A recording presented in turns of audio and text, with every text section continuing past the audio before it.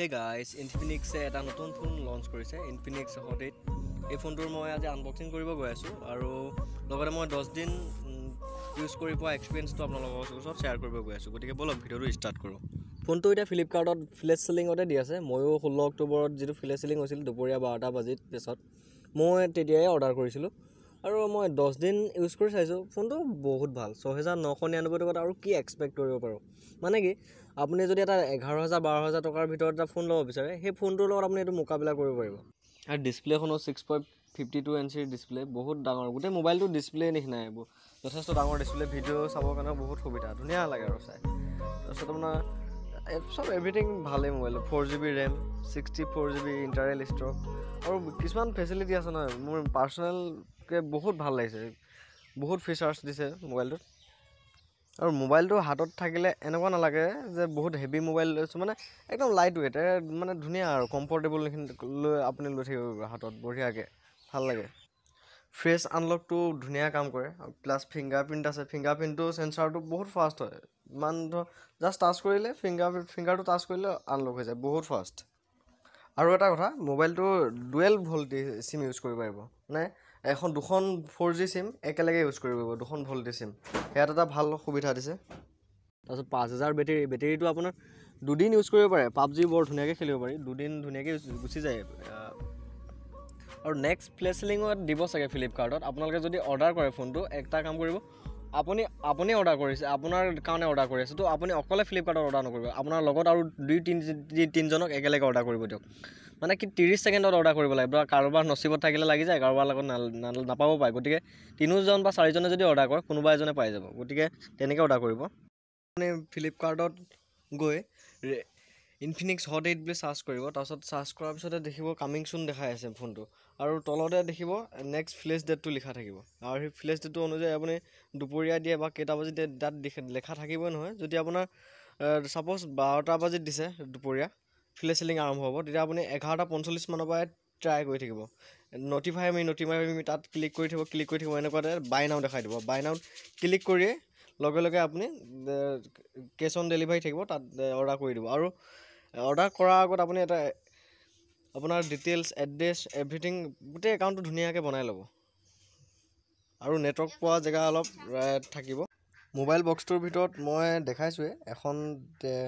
লেমনিশ্যন temper glass নহয় এখন লেমনিশ্যন টাইপত এখন পেপাৰ এটা আহে তাৰপিছত আপোনাৰ এটা বেক কভাৰ আহে বেক কভাৰটো যথেষ্ট ধুনীয়া তাৰপিছত চিম খোলা টুলটো আহে আৰু কিছুমান মেনু বুক থাকে লগত এডাল চাৰ্জাৰ আহিব চাৰ্জাৰডাল আপোনাৰ ফুল চাৰ্জ হওঁতে 2.5 ঘণ্টাৰ পৰা 3 ঘণ্টা সময় লাগে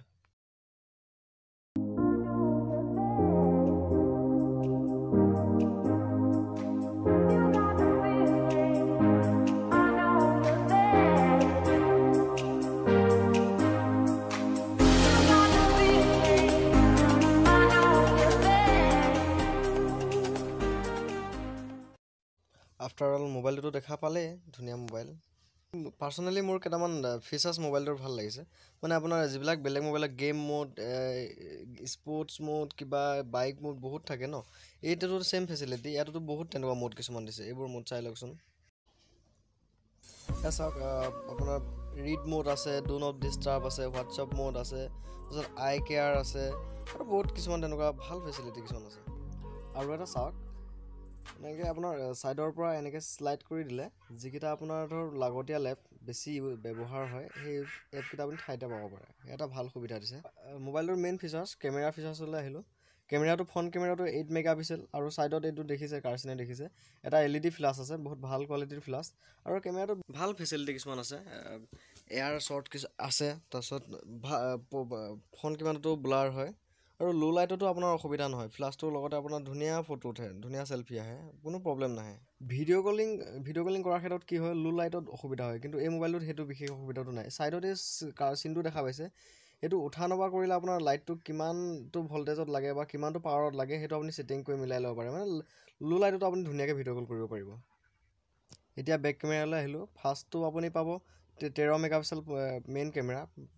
প্লাছ 2 মেগাপিক্সেল প্লাছ ফ্লাছটো বেক ফ্লাছটো বহুত পাৱাৰফুল ফ্লাছ বহুত ভাল ফ্লাছ আৰু লগতে এটা এইটো লো লাইট সেন্সাৰ ৰাতি বহুত ধুনীয়া ফটো উঠে একদম ৰাতি এয়া চাওক মই কেমেৰা চিম্বল কেইটামান দেখাই দিম সেইটো চাই ল'ব ৰাতি ক্লিক কৰা ফটো আছে কিমান ধুনীয়া ধুনীয়া ফটো বহুত ভাল ফটো আহে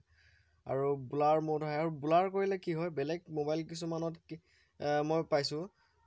বেকগ্ৰাউণ্ডটো ভালকৈ ব্লাৰ নহয়। আপুনি যিটো বস্তু ফ'কাছ কৰিব সেই বস্তুটো অলপ চলপ ব্লাৰ হৈ যায়, কিন্তু এই মোবাইলটোত সেইটো প্ৰব্লেম নহয়। আপোনাৰ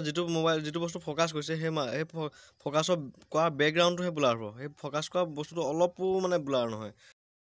কেমেৰাৰ ক্ষেত্ৰত ফোনটো ন' প্ৰব্লেম, একদম ফ্ৰণ্ট কেমেৰাই হওক বেক কেমেৰাই হওক আপুনি অলপো প্ৰব্লেম উলিয়াব নাই, বৰ ধুনীয়া ফটো আহে। এইকেইদিনে ফোনটো ইউজ কৰি মোৰ ফালৰ পৰা মই বহুত ছেটিছফাই, বহুত ভাল ফোন হয়। আপোনালোকৰ মতামতটো জনাবচোন কমেণ্ট কৰি। যদি ভিডিঅ'টো ভাল লাগিছে লাইক কৰিব আৰু চেনেলটো ছাবস্ক্ৰাইব কৰি দিব। ধন্যবাদ।